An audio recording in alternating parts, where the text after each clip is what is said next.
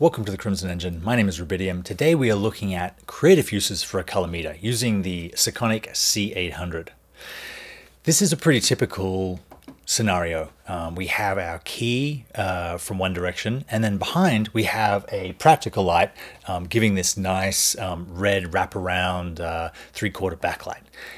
The problem is that practicals like this one offer almost no output at all. So you have to supplement them with a real light.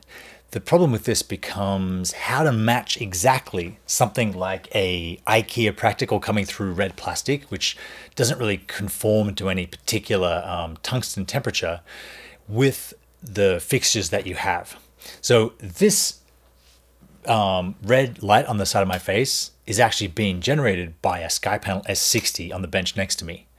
It's what's giving me color, wraparound light, and the exposure that I need to get a proper image. The process of matching the SkyPanel to the practical is what we have to do is meter the practical with the C800 in the XY format.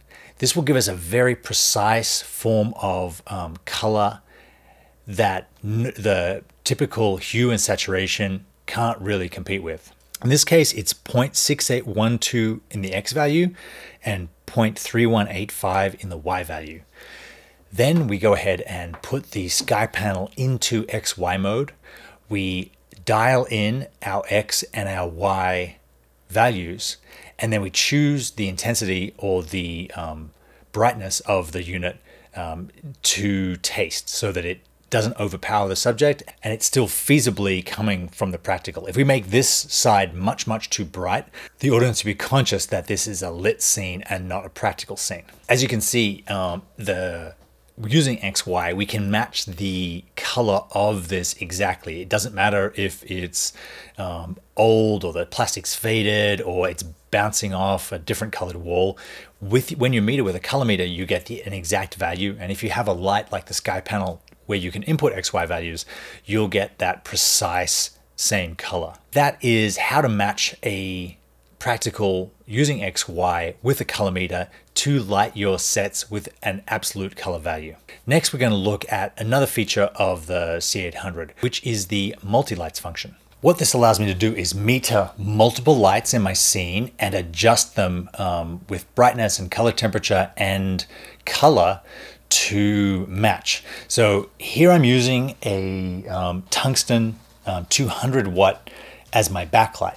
The tungsten is the only one that isn't color manageable. So what I'm going to do is meter all three lights, set the tungsten as my light to match to, and the light meter is going to tell me how much I have to adjust these other lights so that they match the color temperature of the tungsten. So I'm going to go into my multi-light mode. I'm going to select light A. Then I'm going to meter the tungsten light as it's hitting the back of my head and use my hand to cover the sensor so that none of the other lights are hitting it. See, now I have tungsten the tungsten backlight set as my A. I'm going to go back to the multi-light setup and use this key light as my B light. I'm going to meter that and then use my fill light as light C. By tapping the small circle next to any of the particular lights I've metered, I can set that as the one to match to. It will now tell me what gels or adjustments I need to make to these lights to have it match this one. So now if I meter the B and C lights again, I should get something very different. So now the light meter is telling me that pretty much all of the lights are in within 100 Kelvin of one another. This one needs a little less blue. So now if I convert the camera into the appropriate white balance, I will have a perfectly exposed shot with three lights that match exactly in both color temperature and color cast.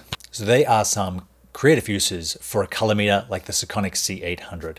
If you like this video, please subscribe. All the products listed are linked in the description. Thank you very much for watching, and I will see you next time.